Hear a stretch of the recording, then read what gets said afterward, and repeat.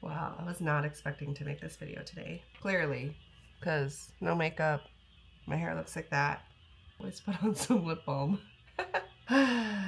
Yeah, I was debating if I should film this now or later after I've kind of like thought about it or had more time to like get ready for the video physically and also just mentally, and also just like preparing what I wanted to say. But also I feel like I should just share it when it's fresh on my mind, because that is the essence of this video, is like the rawness of it, I guess. But really, I wasn't expecting to talk about this so soon on my channel. I always knew that I would talk about it, but I thought it'd be like way down the line after I had more subscribers and after I felt like people would even care or that I could like help somebody or something. But today is Leap Day and it's a significant day and it's making me feel some type of way. So 4 years ago, someone really important to me passed away. She was sick, but it wasn't enough that I thought she would pass away like randomly like this. Like, it felt very random. I remember waking up to a text that she had passed away and I was really shocked. Yeah, I thought we had more time to, I don't know, whatever. But I haven't really thought about it every year. I know it's stupid, but like the day that it is, aka February 29th, I don't know, it's like making me feel like it's more real, or it feels more like a real anniversary of her passing away because it's like the actual day, which is kind of silly. I feel like obviously it's been 4 years, but yeah, I don't know. But anyways, yeah, it's so weird. I have not thought about it every year until today. But the thing that I want to talk about is not necessarily her passing away. It's just this day was the first day of so many things that changed my life in so many ways 4 years ago. So during this time 4 years ago, I was in a really hard marriage. We were on the brink of divorce, but had not made that decision. That's probably a video that I'll make in the future about like what happened there. I don't know. I still have to think about like what I would want to share in that video just to be wise and stuff like that. And I don't know, just putting it out into the public, it would affect other people. So yeah, that's a different video. But basically we were deciding what to do. And for some reason, her passing away kind of jump-started all these decisions. So anyway, I was in a really hard marriage and it was just a really hard time. I was really getting through each day. Yeah, there was just like a lot of things I was doing just to survive. I was also living really far from home, so that was hard, but also it was okay because I had friends out there, and yeah, luckily I had a lot of people around me. There were very, very, very few people that knew exactly what was going on, but it didn't matter because even if my friends didn't know exactly what was going on, there was just like a lot of stuff. I still felt very supported by my friends because they knew something was going on, and I've always had really amazing friends. So I was really thankful for that. But yeah, so I was about to turn 30. I remember thinking that I was about to enter my 30s and that I was about to just like not be married anymore. That was where we were headed.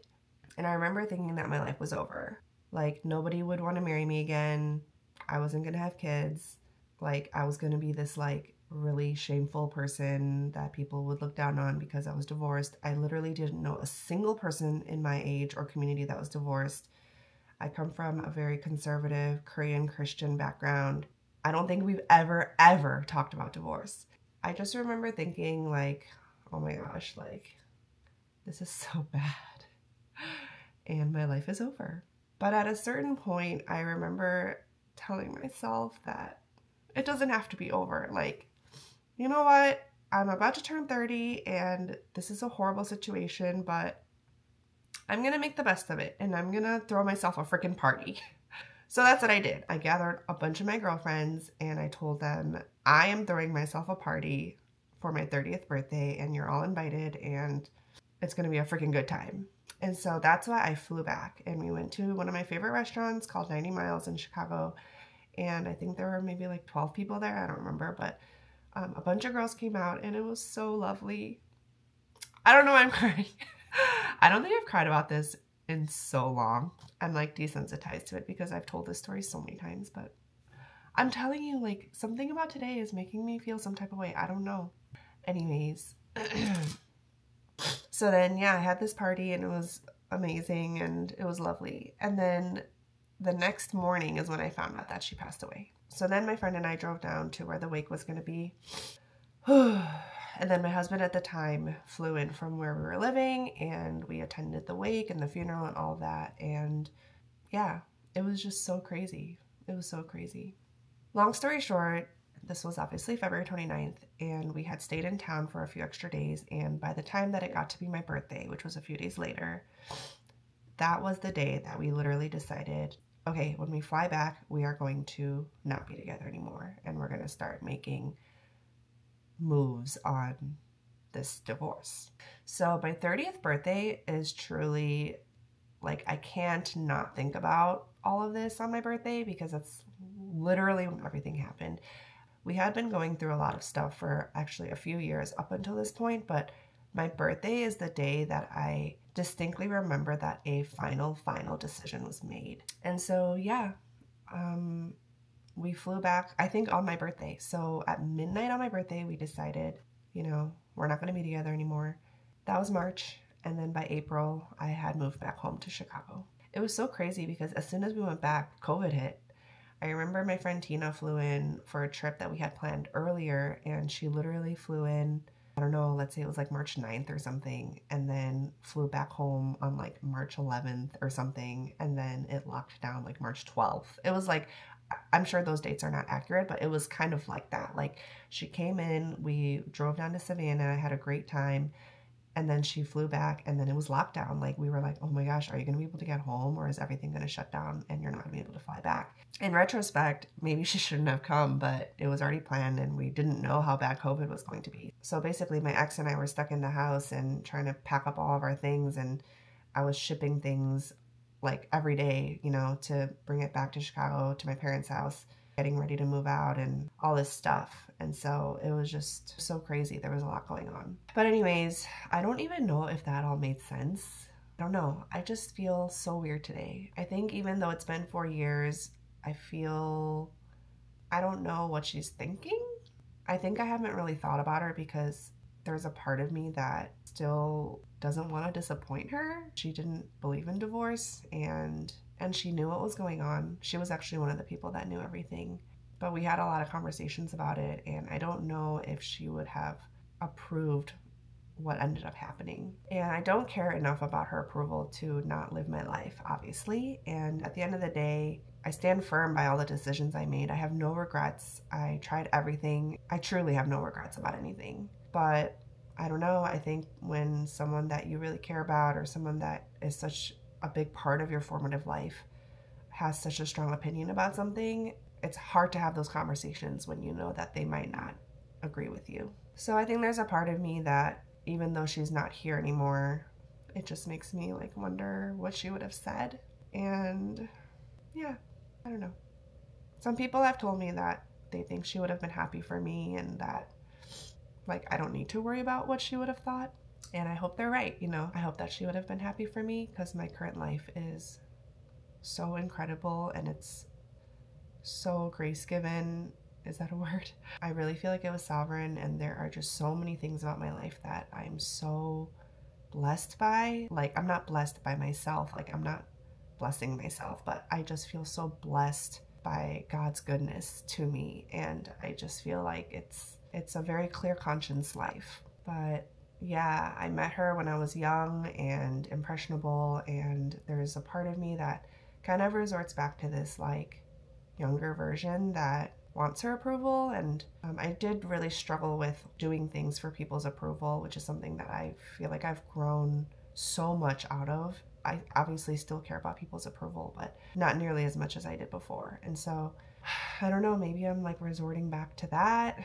But anyways, I know she's like dancing in heaven with God, and she's celebrating, and she's definitely not even thinking about me. But it's just weird because I talked to her about things so much. For over a year, we talked on the phone every day. We prayed together every day. She was truly my prayer warrior alongside me when I was going through a really hard time. But she also told it to me straight. Like, anytime she disagreed or she thought something very strongly, she told me very straight up. And, you know, that was fine. But because of that, I know a lot of things that she thinks about certain things. And I just don't know what she would say if she was here and I presented her with my life, my current life, you know.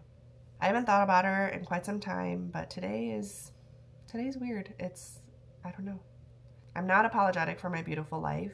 My life is amazing. I reconnected with Daniel very unexpectedly after I moved back home, and we got married the next year. We had a honeymoon baby, and then we had another baby. So now our life is full of laughs and watching our kids grow and love for one another. He is an incredible husband. I can say that even after having a fight last night. We had an argument last night, and I didn't want to look at the time because I was like, oh my gosh, it's so freaking late. But it was probably like 3 in the morning. Even after having an argument last night, I can say with the utmost confidence and with all of my heart that he is an amazing husband. And after my previous marriage, I could fight with Daniel all day and it would be nothing, because even in our arguments, he still loves me, and I know that. So I'm not apologetic of my life. I don't know. You know what it is? I think I never got closure. That's what it is. I never got to tell her what happened. I think even if she was disapproving or she had an opinion about us getting divorced or me getting remarried or something like that, I think if she told me that, if she was alive and she told me, at least there was closure. Like, at least I know like what she thinks and we can talk about it and it's fine. Yeah, I think that's what it is. I don't need her approval necessarily, but I think the unknown is just kind of making me feel a little like, I don't know, you know? I don't even know what the main point of this video is. I think I started talking because today's February 29th and I was processing how I felt about her passing away. And then it made me think about my birthday, which always happens. That is something that I have thought about each year. And then also reflecting on my amazing life and how grateful I am that God gave me this beautiful life. Like, I don't deserve it. I don't know why he was so kind to me to give me this life, but I'm so grateful. I think the last thing I want to say is that if you're going through a really hard time and you feel like it's hopeless, because I've been there, I truly felt like my life was over and everything was hopeless and there was nothing exciting to look forward to, until I got to a certain point that I decided I was gonna create a good life for myself. Before I reconnected with Daniel, I was planning to move away with my friend Caitlin, and we were gonna basically travel the world and do whatever we wanted. We were gonna live in Philly. We liked Philly a lot. I still like Philly a lot. And we were gonna like wait out COVID. I mean, at the time we had no idea how long it would last, but yeah, we often talk about how if I didn't get remarried and had kids, we would probably be living in Europe right now. So at a certain point I decided I'm not gonna let my life be over, but anyways, I digress. If you're going through a really hard time and it feels hopeless, I just want to encourage you that it will probably get better. I'm sorry, I don't want to say that it will because like, I don't know that, but it probably will. And I think a lot of it will have to be just on the choices that you make and what you'll decide to do with the rest of your life. If you're a believer, I truly believe that God has a plan for you. Well, even if you're not a believer, I feel like God has a plan for you. But if you're a believer, I think you can find hope in that God has a plan for you, and I have no idea what that is. Like, I could not even imagine beyond my wildest dreams that this would be my life right now. I think literally every day, at least one time a day, I will look at Daniel and be like, isn't it so crazy that we're married? Like, it's just so crazy to me that this is my life, even now. And so I don't know what his plan for you is, and I'm not saying that it's going to work out exactly like mine, or it's going to be something that you have asked God for, or that you would want, or what you think you want. But his plans are greater than ours. We have no idea what he has in store, what he's brewing up, what he's working behind the scenes, even with other people, or just like literally, we have no idea what he's doing. So I just want to give you hope that when I say it's going to be okay, well, I say it's probably going to be okay for the tangible things, like what your life will literally look like. But I know it's going to be okay if you just believe that God has a plan for you. And I'm not saying that it's not okay in the way you might think it's okay. I think for me, as an example, like for me, that would be if someone told me it's going to be okay, I might have thought, oh, that means my first marriage is going to work out and it's going to be fine. Like, that's what I'm saying that it might not be. Like, it's not going to be what you think it's going to be or that you might want it to be. But whatever it is, whatever ends up happening, it's going to be okay. And it's probably going to be even better than you thought. I think that I can confidently say this, even though I know that I'm so lucky that this is my life. I think if I didn't marry Daniel and I was frolicking Europe with Caitlin, I think that would have been lovely too. And I don't know what would have happened in that life. maybe I would have met someone else. Maybe I wouldn't have. Maybe I would have come across a really cool opportunity to meet other types of people, or maybe I would have ended up in a friggin' cottage in the middle of nowhere in Cornwall. Like, I don't know, you know, but I think it would have been fine, because when I decided that my life wasn't going to be over, I really knew that whatever ended up happening, that it would be okay. And that's how I got through my really hard time. Among other things. There were obviously many things that I did, or many things that helped me, but okay. I feel like I'm repeating myself because I don't want to be misunderstood about what I'm saying, but hopefully that made sense. And yeah, thanks for listening. There was a lot in this video. I don't even know what I said really. We'll see what the final video looks like. This channel is weird. It's mostly food, but I'm going to talk about this stuff because it's important to me, and it's important to me that other people who are going through really hard times, especially in a marriage, know that they're not alone. I felt really alone, and there just wasn't a lot of stuff about this. So, okay, I'm gonna go eat breakfast now. Bye.